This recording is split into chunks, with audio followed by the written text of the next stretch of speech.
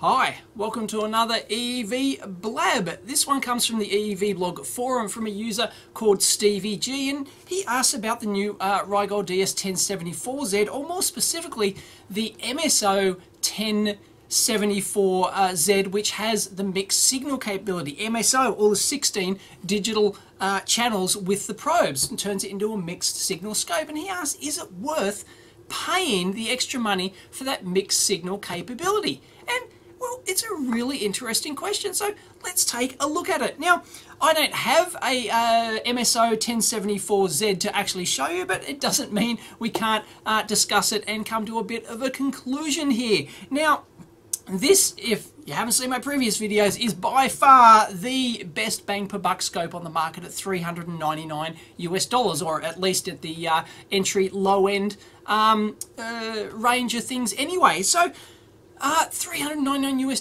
fantastic value. But the MSO, to get that, you can't just upgrade this one, you can't hack it. You've got to physically buy the 16 MSO channels built into it. There's physically extra hardware, and you get the probes as well. And you've got to step up to the 70 megahertz model, and it's over $800. We're talking US dollars here, so it's more than double for that 16 channel logic analyzer. Is it worth it? More than $400.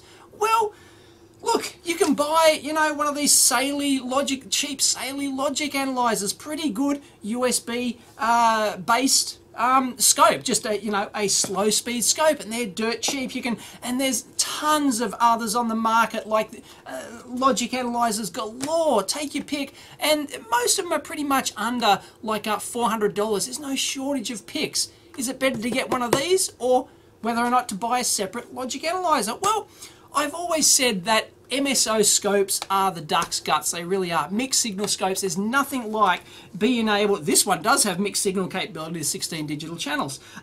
There's nothing like having the time correlation on the screen. By time correlation, I mean being able to see, to trigger off your analog channels and then being able to see your digital channels at the same time. So maybe a digital signal in your circuit caused something to happen, or maybe something in your analog power supply, for example, there's a hiccup in there or something like that, and that is upsetting your digital channel. So it's really good to be able to just do it on the one instrument in the one scope. So don't get me wrong, MSO scopes are really the duck's guts, and well, you know, if money's not an object, then yeah, just buy the MSO capability for this. It's all right, but there's a few things you need to consider about whether or not it's good value for money, because if you're buying this scope, you are looking for bang per buck, for value for money. Now, the advantage of the MSO scopes, we're talking about this one here, is that yes, it does have a really high sample rate. For example, this one is 1 gig, if 1 gig samples per second on the digital channels, which is really quick. If you're looking at only 8 channels, it gets halved to 500 meg samples per second if you go for all 16 channels. And it's got a lot of memory, standard 12 meg memory, which is for 8 channels, halved to 6 meg for all 16 channels, and that's a decent amount of memory. So you might think, speed-wise and memory-wise, this is a pretty good logic analyzer, but it's not that great. Actually, well, the sample rate's really good, right? The sample rate's fantastic, but most digital stuff you're doing these days it's not like it was 20 years ago, where, you know, you had a whole board full of hundreds of chips and they were all interconnected, all digital interconnected, and you had to debug them all. Now it's all like serial buses and things like that. So typically when you look at logic analyzers, you're looking at doing serial buses, SPI, SPI buses, I2C buses, you know, CAN buses maybe, you know, things like that, one-wire buses. So, you know, often you don't need those 8 or 16 logic channels that you normally would. Now, the other thing is that logic analyzers aren't as good as scopes. If you really want to look at a signal properly, you need to use an oscilloscope channel, a proper one of these 4 channels on your scope here. You've got to use those. They're better than a logic analyzer, because a logic analyzer will only give you a 1 or a 0 below a certain fixed threshold, and it doesn't take signal integrity into it. So if you haven't probed your circuit properly, you can get dodgy results on your logic analyzer and not know where those faults are coming from, and you can chase red herrings until the cows come home. It can be horrible. So you don't want to get caught in that trap. So if you can, what you'd want is a 16-channel oscilloscope that would be this long, and you could hook up all 16 channels so you can actually see what your digital signal actually looks like. So that cannot be beat. Now, the killer thing about this scope at $399, not that it's $399, is that it's 4 channels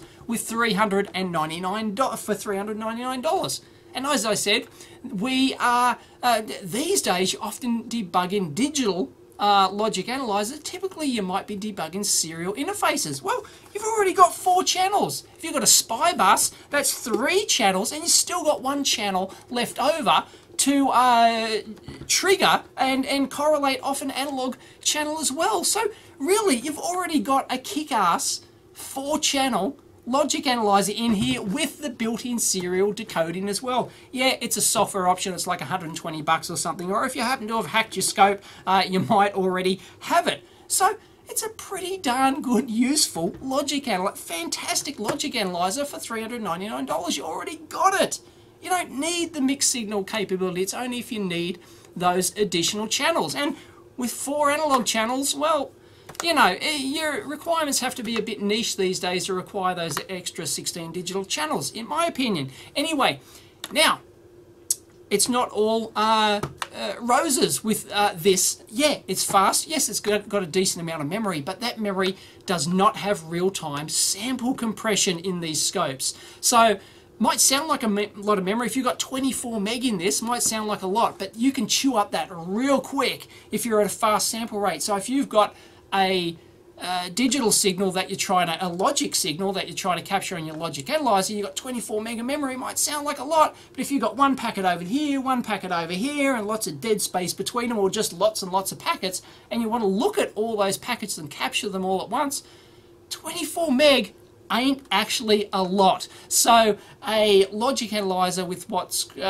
called, well, generically called real-time hardware compression takes out all those dead times, so it makes better use, like segmented memory does in these analog scopes. But that's on the analog channels. On the digital channels, you don't have that like you can get on a standalone logic analyzer. If you buy that, it can make much more effective use of memory. Or if you've got one of these USB SAILI logic analyzers, for example, yes, they're quite slow. Okay, it's not the 1 gig sample per second. It's only like limited to the USB speed, which this one's a USB 2, so it's limited to like 20 meg or something like that, 20 meg samples per second, but good enough for most serial buses these days, and it's got an infinite amount of memory because it's hooked up to your computer. So, you know, you can stream your, you know, terabytes of hard drive space or whatever you got. So, fantastic, and you can get those really cheaply. Or you can get, you know, one of these type ones. This one doesn't have hardware compression, but other ones in similar price range for under 400 bucks do have hardware sample compression. Oh my goodness. So, really, these aren't the duck's guts in terms of logic analyzers. So, you don't have that hardware compression, and the other thing you don't have, which is a biggie, logic analyzers have what's called timing analysis and state analysis. With these MSOs, you do not get state analysis, i.e. you can't feed in an external clock and then trigger and then sample, use that external clock as your sampling point. It's not often done these days, but that's an advantage of these USB, well, a real logic analyzer, is that you've got the state analysis built in. You can feed in an external clock, use that as your sample clock, so all your timing is in synchronization with the product you're trying to test. You don't get that with MSOs, right? So there's 2 major disadvantages there with an MSO compared to one of these. The other one is that these screens, they're really, really cramped. I mean, you try and jam 16 channels on there, right, of your digital stuff plus your 4 analog stuff, and you're really pushing brown stuff up a hill with a pointy stick. You really are trying to fit it all on this screen. This is one area, logic analyzers is one area where hooking up to a PC has massive advantages, absolutely massive advantages. You can have a massive screen, you've got your mouse as a better user interface for it, you've got often much better search capabilities, you've got the keyboard, the mouse, everything else much better than trying to do it on poking around on an oscilloscope. So while the mixed signal capability in these scopes is very, very handy, they are very fiddly to use compared to a PC-based logic analyzer. Unlike a digital storage scope, if you're using this as a regular analog oscilloscope, it's easier to use your knobs and everything else than the PC. It's the opposite for your logic analyzer. So, what do I recommend after all that? Well, I recommend that you don't spend the extra money on the logic analyzer, the MSO upgrade for this, unless you have a specific need or you're really, or money's not much of an object. But if you're buying one of these, money's probably a bit of a concern for you. So you're better off getting one of these, getting the software option for the serial decode. You've already got a fantastic 4-channel serial debugging logic analyzer built in, and well, just get one of these. If you need to, you need a lot more memory, for example, infinite amount memory, sample compression, or state analysis. Get one of these external logic analyzers if and when you need it. And you might be thinking, well, I really, really love the time correlation of the mixed signal scope on here, being able to time correlate between your analog and your digital channels. And if you buy one of these external USB ones, well, you're going to lose that capability. Well, no, you aren't. Check out the back here. Ta-da! Trigger output. We have a trigger output there, so you can feed that trigger output to the input, one of the input channels to this, to your whatever logic analyzer you've got. Doesn't need to have an external trigger input even, just one of your regular input channels. Set that to triggering, and bingo! You can get time correlation. Not as convenient because you've got to use the scope and and a separate computer screen, and you can't like overlay them as easily unless you like imported the data and wrote a script or did something weird like that. Anyway, you can still do it. You still get pre and post trigger information with your logic analyzers. Still get your pre and post trigger data here, and you know exactly where your trigger point is on the screen. And well, it's not that hard, so it's not quite as convenient as the MSO built into these, but you can still do it. Beauty. So there you go. I hope I've answered your question very lengthily there. Stevie G. Yeah, it's just, I don't really think it's worth it. As cool as I think mixed signal scopes are, I really love them, I really do. But yeah, I think there's better value to be had by just buying the base model scope and getting a separate logic analyzer. So there you go. How long did I waffle on for? This was supposed to be a quick blab. I'm glad I didn't have that timer thing that I was supposed to do. Anyway, hope you enjoyed that. By the way, some people have said I don't ever advertise the amp hour.